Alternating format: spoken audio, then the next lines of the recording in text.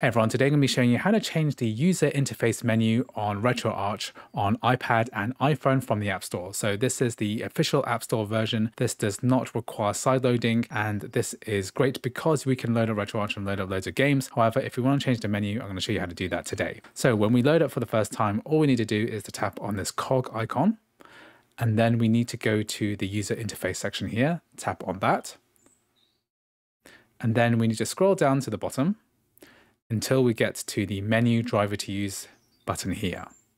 Tap on that. And then we've got these four selections here. So GLUI is pretty good for a touchscreen, but if you're using a controller, then I've got my DualSense controller here, which is great. If we want to actually be able to use this, then the XMB is going to be way more user-friendly. So I'm going to select this and then make sure that we go back here, and then we can go ahead and restart the RetroArch in order to get that menu working. So you do that by swiping up slowly until that goes up there. Then we're going to swipe this RetroArch off, and then we're going to load up RetroArch again. And now this has loaded up the beautiful XMB or cross-media bar PlayStation 3 style interface. And if you have a controller, what you can do is basically use the interface like this. And let's say that we want to change it back.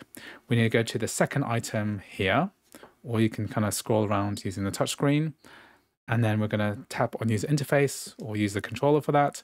And then we're going to press up or scroll all the way to the bottom, tap on the button here, switch it back to GLUI. Then going back is an important step. So press back, and then we need to swipe up again, and then flick this up, then open up RetroArch again. So that's how you go ahead and change the menu user interface.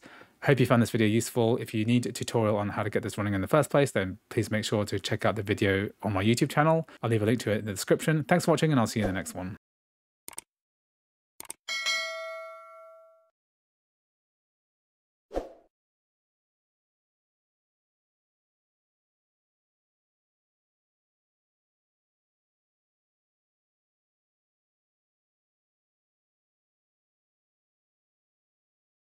Hey everyone, today I'm going to be showing you how to change the user interface menu on RetroArch on iPad and iPhone from the App Store. So this is the official App Store version. This does not require sideloading, and this is great because we can load up RetroArch and load up loads of games. However, if we want to change the menu, I'm going to show you how to do that today. So when we load up for the first time, all we need to do